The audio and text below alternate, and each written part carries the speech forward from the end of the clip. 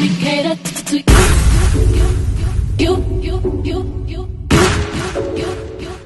Let me cater to you. Let me cater to you. I wanna let you know that you're better than I know what you do. Nobody can reassure you, my life will be purpose without you. If I want it, I'm gonna ask you. Flying to you, challenge me for the better for you. Let me cater to you.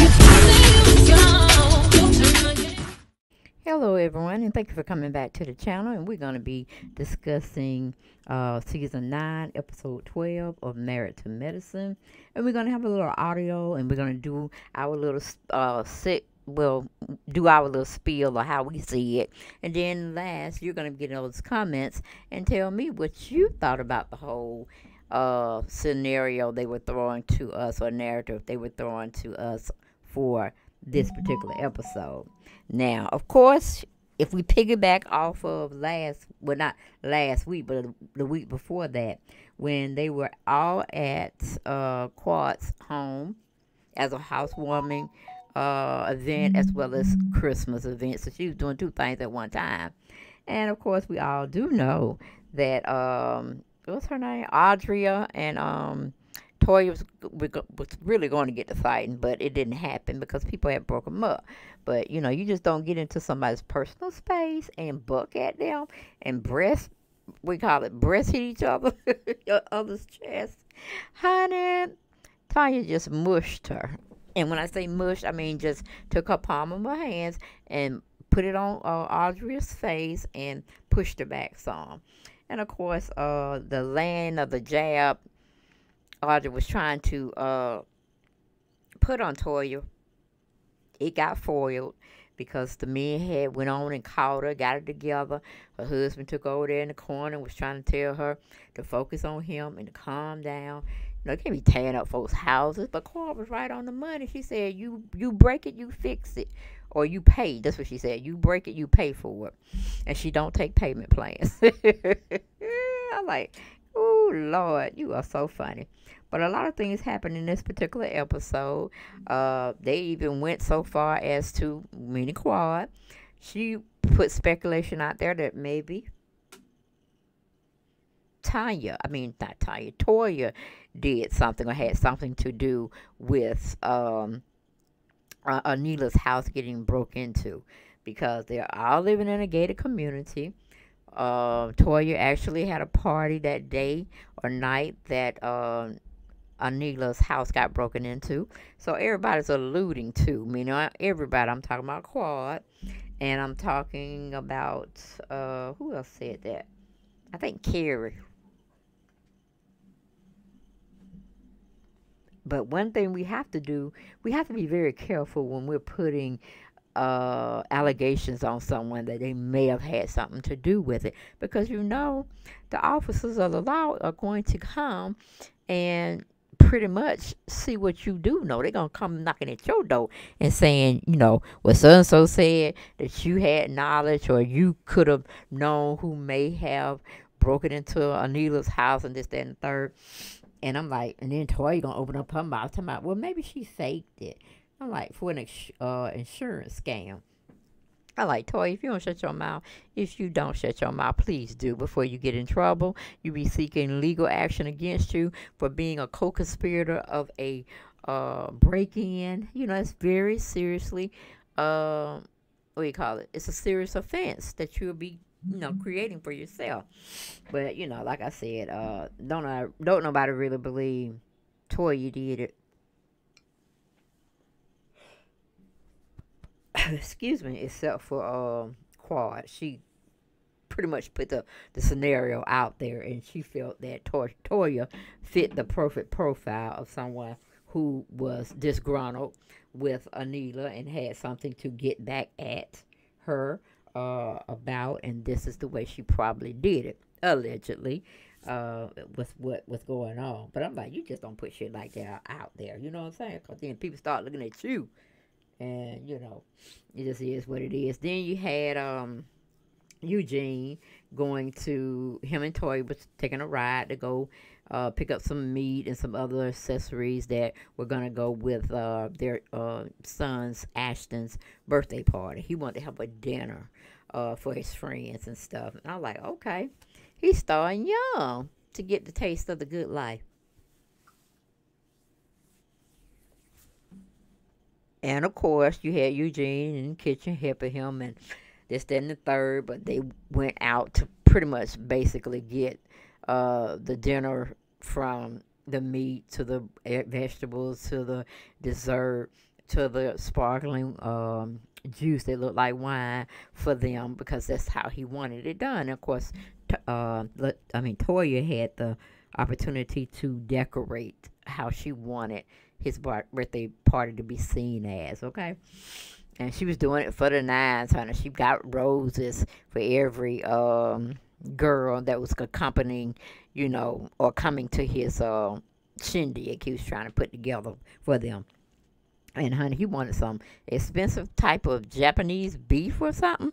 And I was like, well, what you know about that kind of stuff? But when you got a mama like Toya, you become very rehearsed about certain things when it comes to the privy life.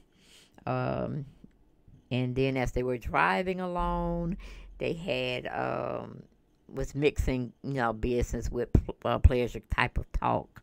And she was asking her son, why didn't you, why she get a letter from your teacher saying you didn't turn in your homework?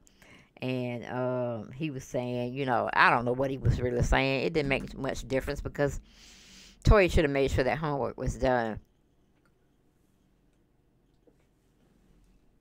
instead of telling her son, well, you should have told the teacher that you had a lot going on and you needed to do this and the third. And that just wasn't what she should have said. Was that wasn't a priority. I'm like, Portia, well, she act like Portia. Toya do act like Portia a lot, like she's scatterbrained.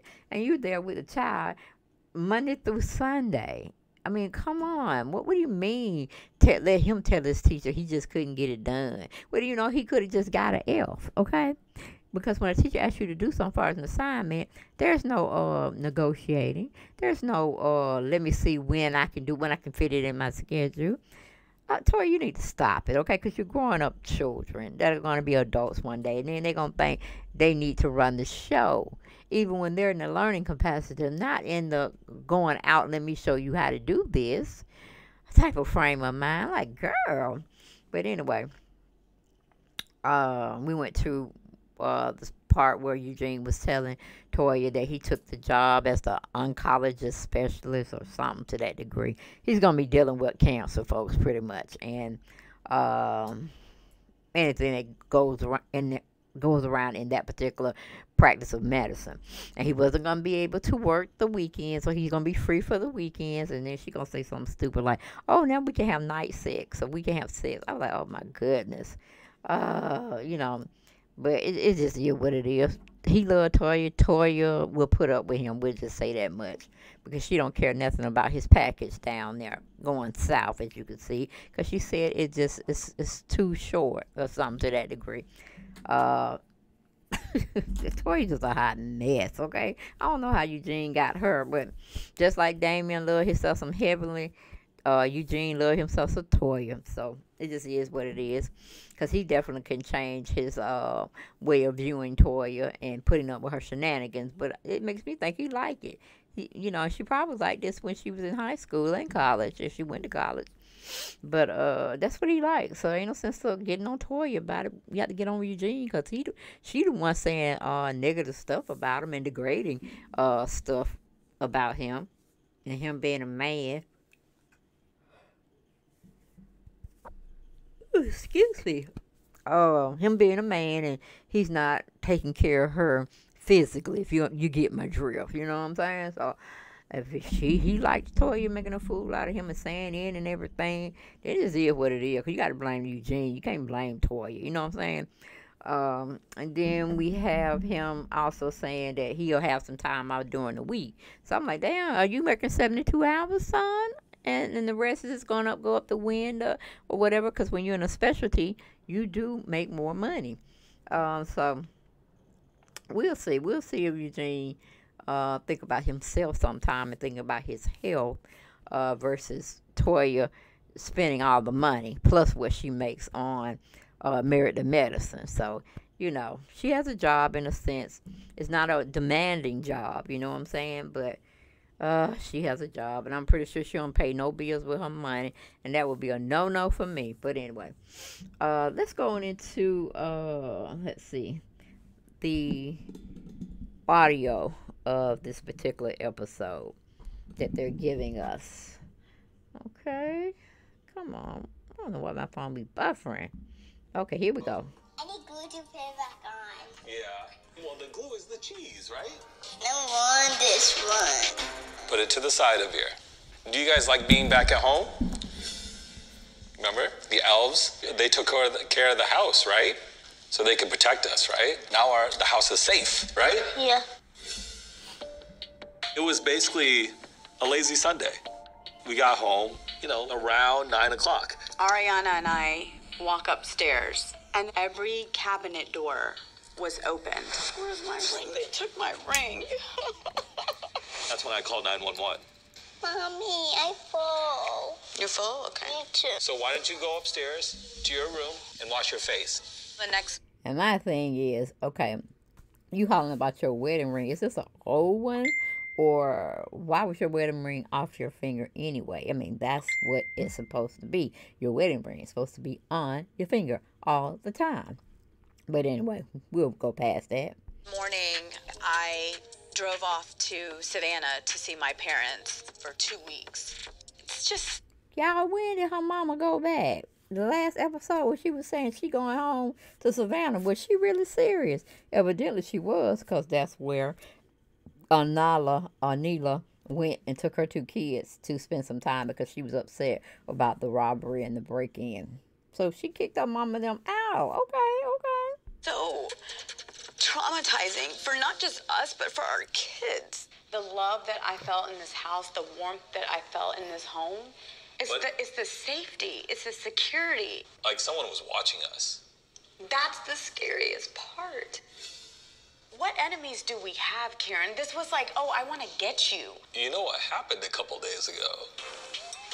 Emily said between y'all 3 bitches, somebody said I slept with somebody in the neighborhood. Anila? Now, Karen, come on now. You just pulling at straws, and you trying to put a face with the attempted robbery, or not attempted, because it actually got your shit, okay? So, a well-planned out, organized robbery. You trying to put Toya in it? That's pretty dangerous, unless you got some evidence to be backing up, because that could be a lawsuit, Karen. That could be a lawsuit. But anyway, going back. Bitch, I'll take my shoe off and put it in your fucking face. That's the only thing I can think of. I don't want to accuse anyone, but the fact that no other home got robbed without saying it, you can take a guess on who can maybe know something about it. While you were gone, I made a few changes. So basically, every door that we have is being watched. You can now see on the phone, right? Oh, wow. Every room. And it's like live. Yep. Prior to the invasion, I think I was a little bit relaxed in my sense of security. Kids' rooms, they're going to be taken care of. I'm not going to make that mistake again. So what do we have? But my thing, Karen, and you live in probably a mansion, darling. It is good to have security. If you're not going to have the physical man or woman protecting your home while you sleep and you go through your slumber, you needed to have cameras anyway. So if that was a good chance, or that was a good thing that happened with the robbery, the bad thing that turned into a good thing of you getting security, sir, then be glad you got robbed, okay? Because you should have had the forethought to put security in your home, okay? Just because you're living behind a gated community don't mean that you don't have thieves and robbers right up there with you, okay? All right. Over here, because this was obviously the main area. This is where, oh my God, I can't. I hate looking in this closet. This was like my happy place right here. And Anila is just too materialistic. Like, I can't, my stuff is gone. I'm like, girl, like Karen said, everything can be replaced, but your lives cannot. But just the whole ordeal that she's like, oh, all my jewelry is gone. It's like, oh, girl, get a life, woman, get a life. Be glad you were saved and it didn't happen when y'all were at home and in y'all sleeping slumber and y'all awakened to somebody, taking your stuff. And, could have did other things as well. Be grateful, Anila. Be grateful, baby.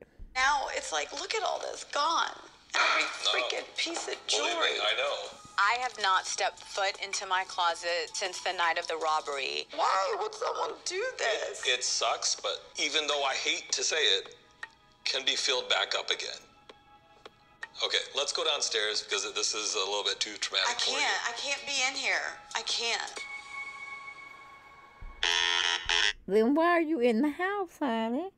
So you mean that one room just brings you so much joy and you dress up like you're a 5-year-old, a 7-year-old playing dress up? Girl, get it together. Get it together.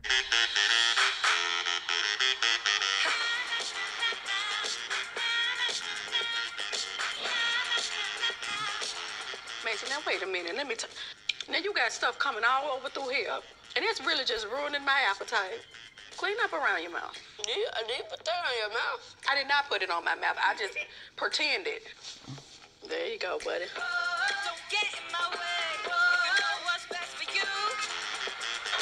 At some point tonight, we got to go in there and work on the book. We did have some good times. And I don't know what Simone and Cecil are talking about. Cecil is more open and ready to expose himself to him being vulnerable, him doing the wrong thing with another woman. It may have not been physical, but it was mental. So I can understand what Simone was talking about. But I'm like, girl, you going to write a book and you're not even going to put your struggles in it when it came to you and Cecil's marriage and questioning whether or not y'all needed to be together and still going down this marriage lane. Girl, Rosa said, like, honey, you're going to have to put the real meat and potatoes in this book if you want it to go somewhere. How you going to write a book and leave the most important thing out, which was y'all struggle to stay together at one point in time? I like, okay, Simone just made this as a storyline. She don't really have no intentions of bringing that book to fruition because it brings up, in her eyes, in her mind, too many bad memories that she really hasn't dealt with. She just muddled over it and felt like, her marriage did have something. In a sense, she probably said, hell, it's better to have somebody than nobody. So she just chalked it all up. Okay? We are still having them.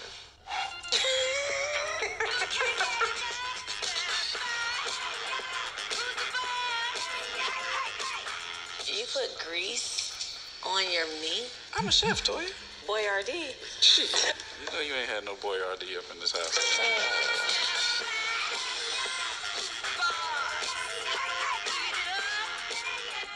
We got any more old shots set up for today? Not for today, but we definitely have some for next week. Okay. Girl, hey. Hello. Hey, how are you? Good. Look, I think we can hug again. I think We got out of Hannah. Well, Ray, this is Dawn. Okay, perfect. And Dawn is a nurse practitioner, so she sees patients. And then she runs the Medi-Spa. Come through in the clutch. Oh, I forgot to add a picture in there. Y'all remember last week, week before last, where Dr. Jackie had interviewed a doctor named Dr. Bullard.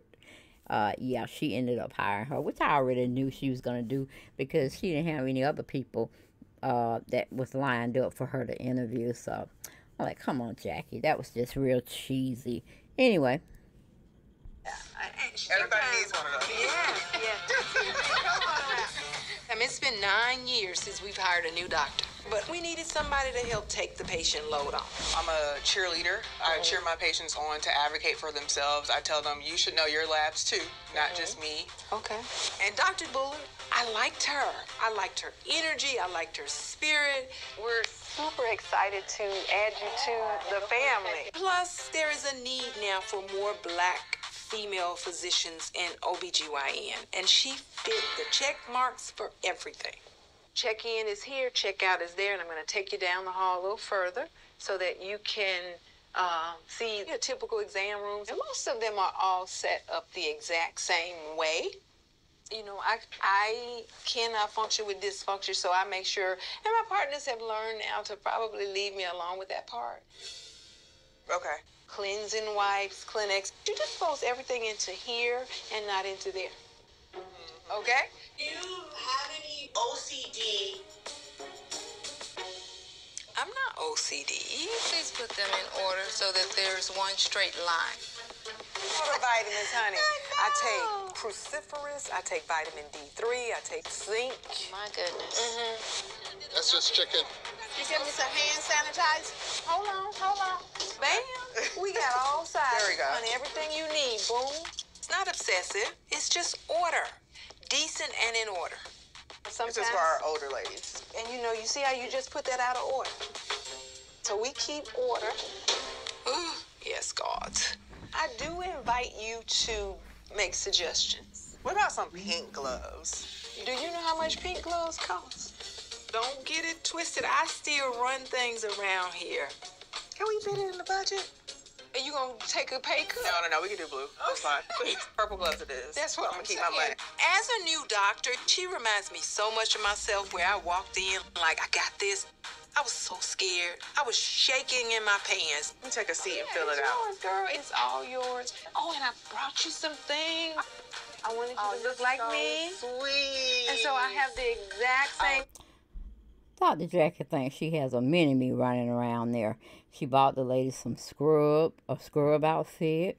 She bought her a Gucci saddle bag or crossover bag. I was like, damn, Jackie must be paying or charging her patients a lot of money. Okay, I'm like, a Gucci crossbag bag.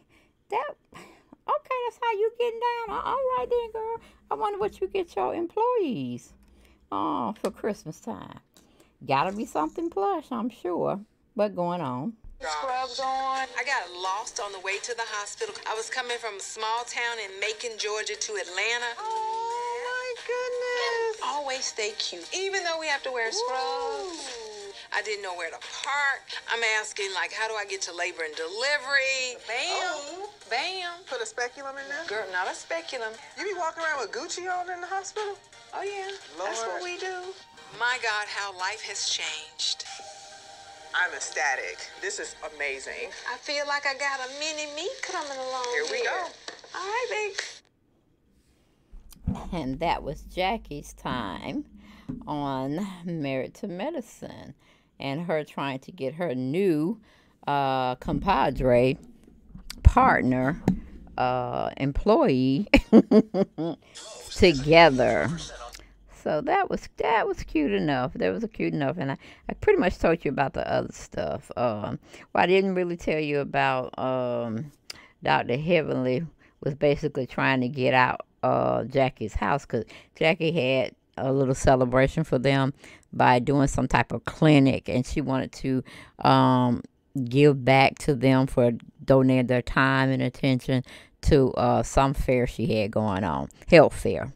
And she had them eating outside in the cold, child. I mean, it was probably like 40-something degrees. And when you 40-something degrees in Georgia, you better have on some Uggs, we call it those boots, and you a big bomber jacket to knock some of the wind off you. And you better have a little cute furry hat to put on top of that head, okay? And where it secures your ears. But she had them sitting out there until she felt like she couldn't take it anymore. And then she invited the women to come on inside, but she still had the men on the outside. I'm like, what the hell Jackie got going on? Has she lost some of her marbles? But, yeah, that was pretty much it. guys, that I took from Married to Medicine, other than the robbery, of course, and Dr. Heavenly getting mad because they were trying to blame her about something, and her mother had just passed, so she was going through a lot of different emotions. But I was like, it was funny as hell. She tried to get out that door and make a grand exit.